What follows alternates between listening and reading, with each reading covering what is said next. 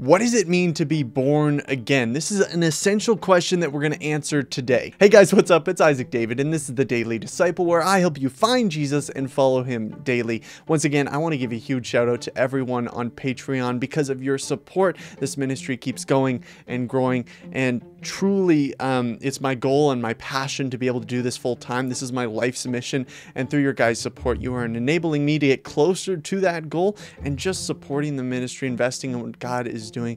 It's such a blessing. So thank you so much. And if you want to help support, you can head on over to the link in my bio. Okay, today we are talking about what it means to be born again. I say this is an essential question. Why is it such an essential question? Well, Jesus said, truly, truly, unless you are born again, you cannot enter the kingdom of God. So if Jesus says you need to have this thing happen or do this thing in order to enter the kingdom of God, you know it's serious. So what does it actually mean to be born again? Well, somebody else had this same question. A Pharisee, Nicodemus, asked Jesus this same question. This man came to Jesus by night and said to him, "Rabbi, we know that you are a teacher come from God, for no one can do these signs that you do unless God is within them." Jesus answered him, "Truly, truly, I say to you, unless one is born again, he cannot see the kingdom of God." Nicodemus said to him, "How can a man be born when he is old? Can he enter a second time into his mother's womb and be born?" Jesus answered, "Truly, truly, I say to you, unless one is born of water and of spirit, he cannot enter the kingdom of God."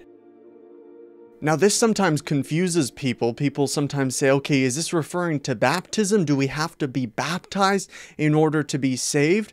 Well, I've done a lot of research on this, and so have a lot of other scholars. And what they've concluded is that this idea of water is a symbolic washing, right? It's not that we need to be baptized in order to be saved, but when Jesus talks about water, it's a washing of ourselves. And Titus 3, verse 5 makes this more clear. He saved us not because of the works done by us in righteousness. It's not something that we do, but according to his own mercy, by the washing of regeneration. The washing of regeneration. This washing that takes place by the regeneration that happens when we receive Jesus, when we put our faith in him, that regeneration takes place.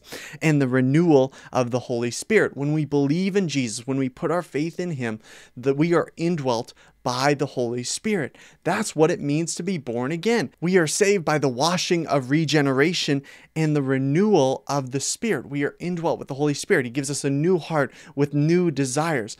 So this idea of being born again, it's not some weird, like mythical, oh, born again. It's simply putting our faith in Jesus and God making us a new creation, right? We are made a new creation in Christ. The old is gone, the new has come. To hit home the point further, how do we experience this being born again? Well, in Romans 10:9, it says, "If you confess with your mouth that Jesus is Lord and believe in your heart that God raised him from the dead, you will be saved." And to be saved is to be washed by the regeneration and renewal of the Spirit, as it says in Titus. From there, we follow Jesus, not because we have to in order to earn our way to God, in order to please him, so he'll see us as good enough to earn our salvation. No, we follow him because he's been so gracious in loving and saving us, not by our own works.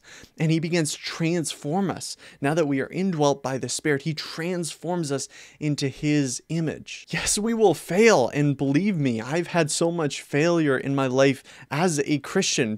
Sometimes people are like, oh yeah, all my failure was before I was a Christian. Now I'm a Christian and everything's great, and I'm generally successful in what I'm doing and holy and good.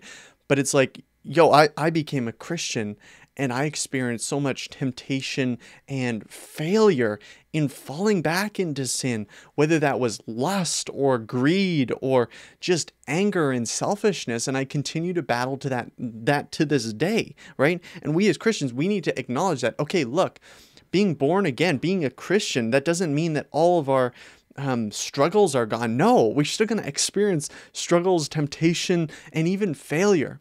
But what it means to be a disciple is to look in the eyes of Jesus and see him welcoming us again to get up and walk and follow him. And that's all through his grace. We can't do that alone. We can only do that through his power and presence in our life. And that's why it's so essential that we are born again, that we put our faith in him, that we are washed by the regeneration and renewal of the Spirit. And that's something that God is welcoming us to do each day, to have renewed faith in him. That's what it means to be a disciple. And that's what this ministry, Daily Disciple, is all about. It's all about helping you find Jesus and follow him daily. If you enjoyed this video, please give it a like down below and subscribe, because I'm putting out new videos all the time. You can support my ministry on Patreon in the link in my bio, and it's only through your support that I can continue to do this. Thank you so much, guys, and I will see you next time. God bless.